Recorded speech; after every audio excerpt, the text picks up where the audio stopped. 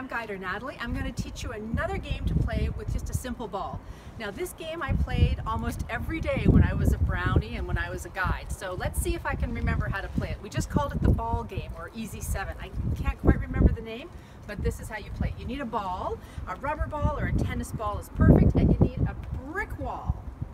A brick wall, stone walls might work, but absolutely has to be a brick wall, not the aluminum siding on the side of your house because that'll hurt the siding.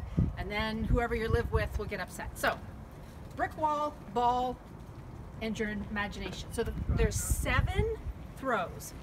1, 2, 3, 4, 5,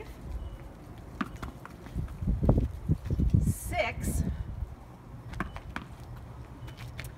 and 7. This is the hardest one. I always have trouble with this one. You have to throw it and then turn around and then catch the ball before it lands. Let's see if I can do it because I don't know if I can. Step back a little bit. Woo! No, I didn't do it. Try one more time. Ah, shoot. Still didn't do it, but that's the game. But now, to make it harder, you do this. 1, clap. 2, clap.